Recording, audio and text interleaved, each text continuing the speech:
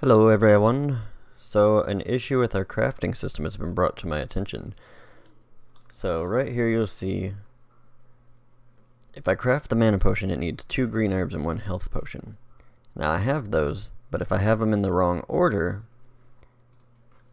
it doesn't take every item needed. Now if I have them in the right order, everything disappears just right, but if backwards, then it does this. It only takes one of the things.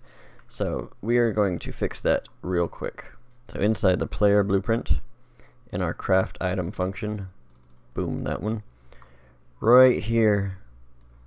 So after we pick up the item, after we've crafted it, we gain our, well, we haven't gone over that part yet. I'm in my trial version of the thing, but right here is where we're going to be removing each item.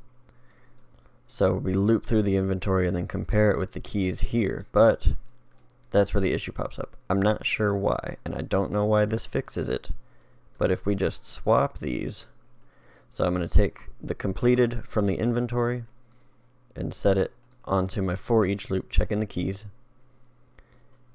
and then if I back the purple for loop up to connect it to the values, and I move the inventory for each loop next,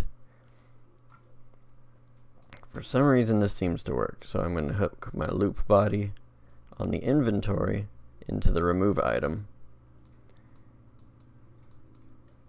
So we've just swapped those for loops. So the completed comes off the inventory, one goes to the keys for loop, and then once everything's completed, each key is checked, we go through the rest of our stuff.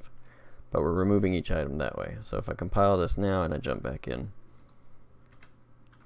I'll learn my recipes, I'll pick up everything in the opposite order of what I need, and then when I come over here to the fire pit, now you see it's backwards like it was the first time, but now when I craft, it goes, everything that's needed goes. So for some reason that fixes it. I don't know what would be different about it, but it seems to work better this way. So if you're having that issue to where it's just not taking that away, here's the fix. Alright, and this time of year is a bit busy for us. I will still be making videos when I can. It just might be harder for me too.